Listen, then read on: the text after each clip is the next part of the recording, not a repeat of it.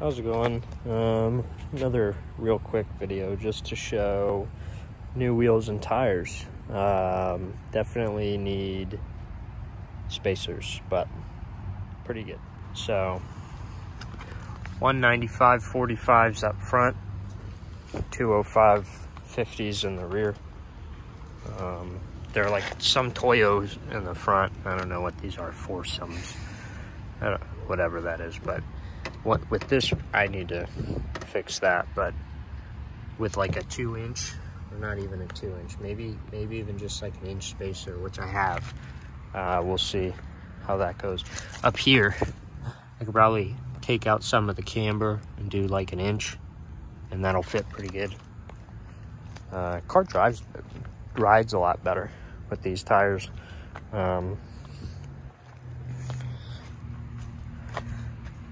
It's pretty good. Need to definitely adjust ride height and fitment and everything. Probably go a little lower in the rear. I could definitely get away with it. Go like an inch lower and like an inch spacer out. It'll be sick. Did have an issue on this side when I was putting the wheels on. I converted these to studs with like a little, they're like Allen head extended studs, and I put them in, and then I cut the ends off because they were too long. And then when I was loosening one of the lug nuts on the adapter for the other wheels, which are right there, freaking pulled all the threads out of the hub with the spacer. So that was cool. I had to re-chase. Luckily, I was able to re-tap the hole and then just send the stud in a little deeper, and we got lucky. Red Loctited the shit out of all of them. Hopefully they don't come out anymore.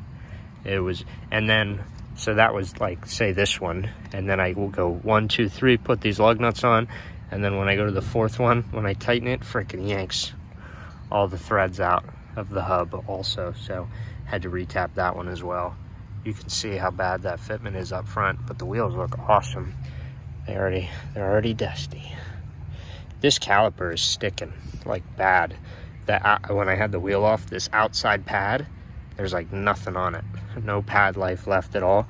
The inside's like brand new still. Same with the other side. So I already have new rotors and pads for the rear.